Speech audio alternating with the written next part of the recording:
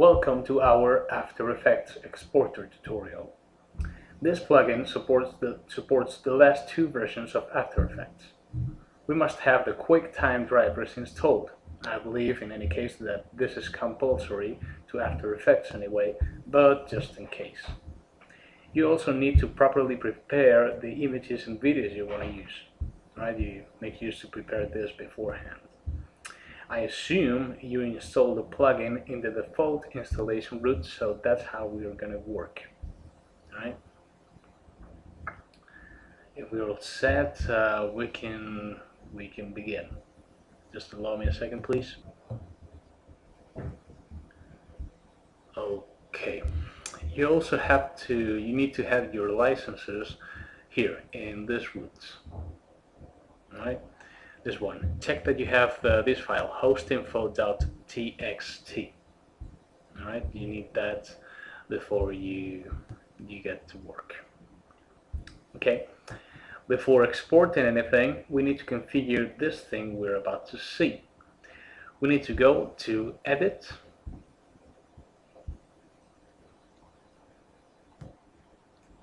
right? Edit, Preferences, General, and we need to set it to allow command sequences to write over files and access the net. Okay. Afterwards, we need to configure the renders for both pictures and video.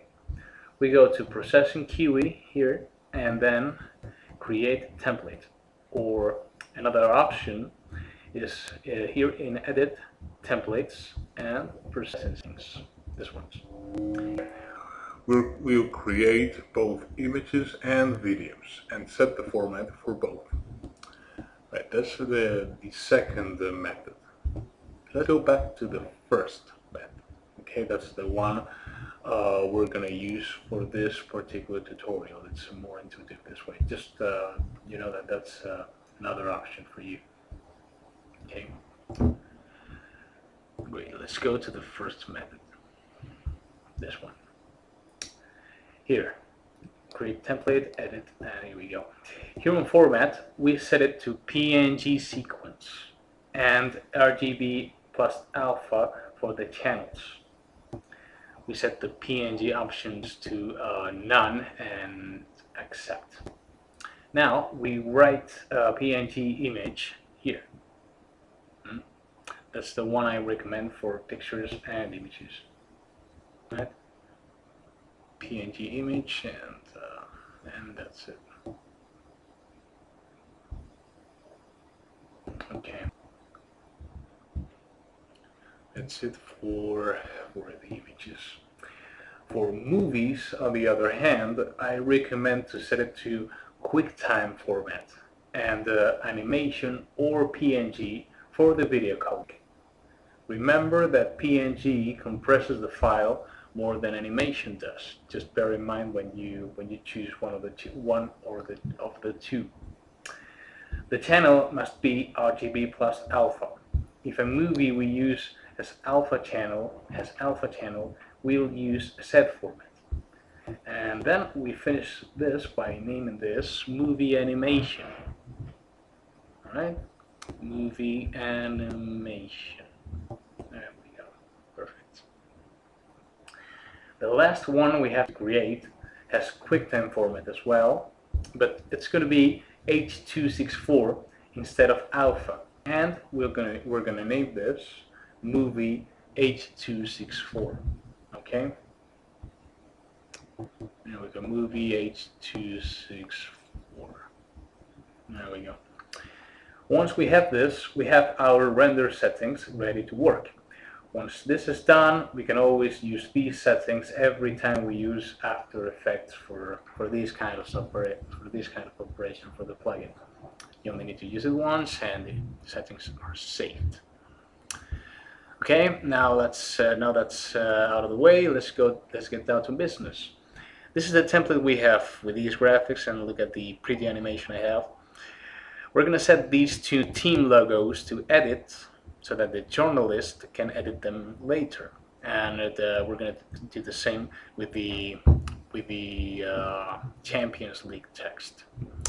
Since we only have one timeline, we have to make the in animation here, and the out animation we're gonna have to do that with the plugin, right? With the plugin itself. That's what we're gonna see. Let's go. We go to File, Save, the in command sequence, and Brainstorm After Effects Exporter. This one. This is the plugin interface. Let's go to Preferences now. Okay. All right. Oh, first, this is a number of usual options for the operator. These are self-explanatory, really. I'm gonna take out some of the ones I don't like. Just bear in mind, the important ones are these two. Text layers editable by default and non-text layers editable by default. The first one must always be active so that journalists can edit the template. And the second one is better off deactivated, as what this does is it allows addition of every object that is not text, meaning pictures and logos, and we don't want to do that right now, not with all of them at least. Okay, we set it to that like that, and next is preferences. This is the most important part. Many of the After Effects layers we use in this program are not recognizable in Aston or InfinitySet. We must render them. I'm talking about effects or backgrounds, for instance. And what we're gonna do is we're gonna set. We need to set pixel format to auto. Movie render format, the one down below. The ones that the program gives you by default, IFF 48 kilohertz are usually not recommended. We need to change them. All right. We must select in short the correct codecs. We're gonna take a look at that in a second. Just remember set the pixel format to auto, and let's select the movie codecs. All right. We're going to set movie render format to movie animation. We set image render format to image PNG. These are the settings I recommend for almost every scenario. If the channel does not have alpha, set it to H264. Okay? Movie animation and image PNG. That's perfect. That's the way I like it. Now, in render to movie mode, we set it to individually. All right, this individually, so that it renders each layer that has a video individually. For example, if my background is composed of 2 movies, which is the case, the program is going to make a different render for each. I don't want that. If I set it to merge continuous, the system will merge the two if they are located next to each other when displayed as layers.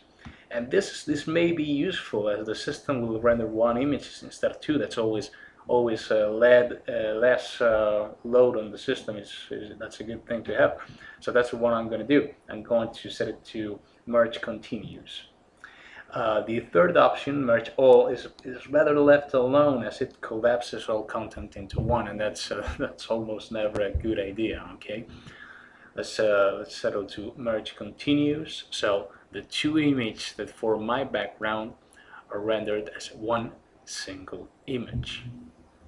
Okay, but in any case, that's the recommended option. That's really up to you.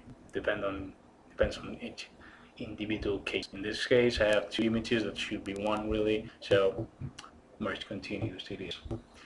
Hit this one, template out mode.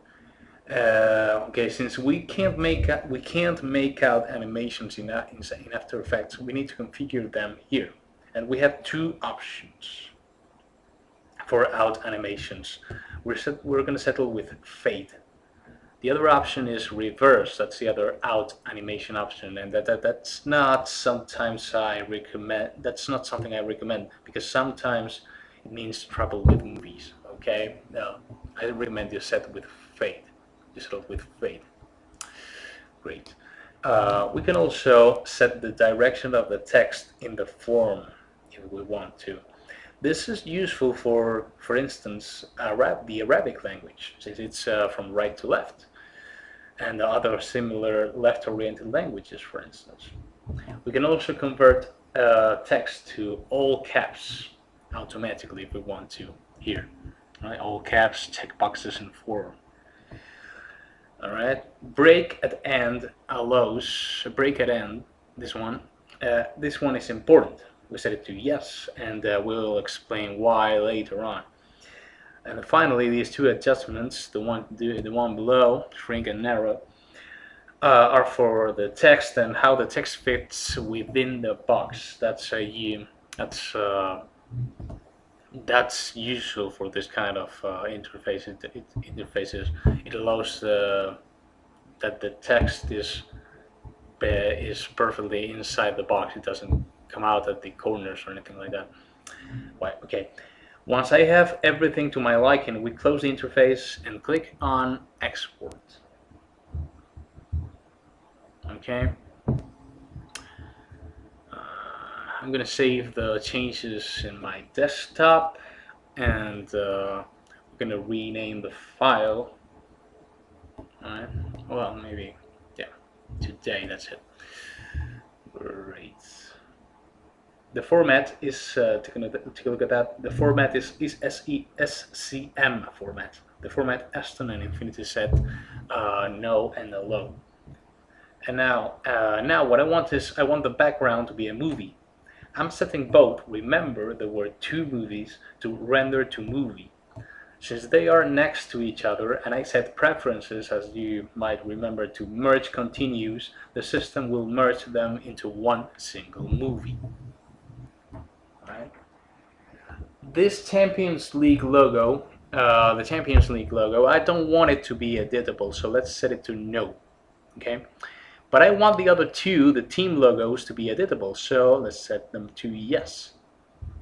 We can also apply effects to text like this. Alright. Once we are done and we have everything to our liking, let's click on Export. Alright. Everything is as I want it to. Export. Now it's rendering. Let's wait until it's finished. As you can see, there's a progression bar down below. You just need to be patient. Once it's finished loading, it's finished rendering, we're good to go.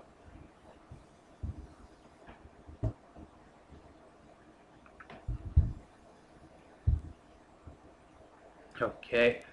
Alright, take a look at this. This error is the same as the Photoshop bug we saw in that tutorial. Well, not a bug, but an error. You get my drift. If the plugin does not recognize a new font, the new font you're gonna use for this project, you need to look for this font and select the one we're using. In this case, Arial Bold. Alright, so let's go to Fonts and find the Arial Bold. Arial. There it is. We're not going to copy the file itself, but what we're going to do is right-click, Properties, and this text here, we're going to copy it here. Let's paste it here. You only have to go through this, as I said in the previous tutorial for Photoshop, once per font. Right? The system will recognize them from this point on. You only need to do this every time you use a new font. Okay, we click on OK and quit the plugin. And now let's open Aston and let's load the new template we just created. All right. Let's see where I saved it. This one. This is the one I just created. It's loading now. Okay, here it is. As you can see, we have an in and out to animations now. Let's click on play. See, the animation exported just fine. Perfect, just perfect. Good. Here on the right, we see that we can edit the logos and the text fields, just like we told the program to do. remember? Of course, this being Aston, we can modify colors, we can modify text, animations, just like the usual Aston templates. It's a full-blown Aston template what we got here. Let's go to the CG mode because I'm gonna show you something cool. This is the CG mode. Let's load the logos for both football teams. All right. I have the placeholders here, so let's load the two team logos I have. Allow me to find them.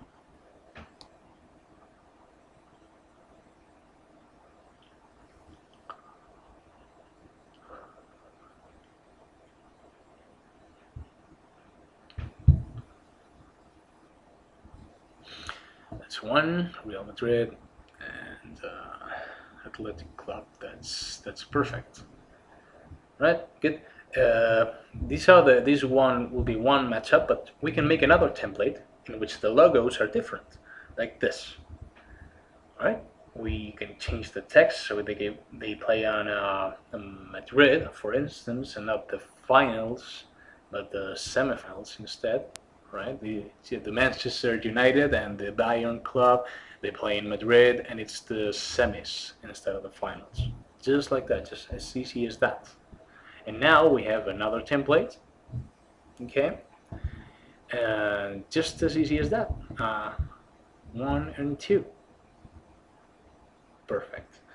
See, we now have two templates with different content. And that's about it for our After Effects plugin, my friends. And that's about it. Easy as that. Thank you.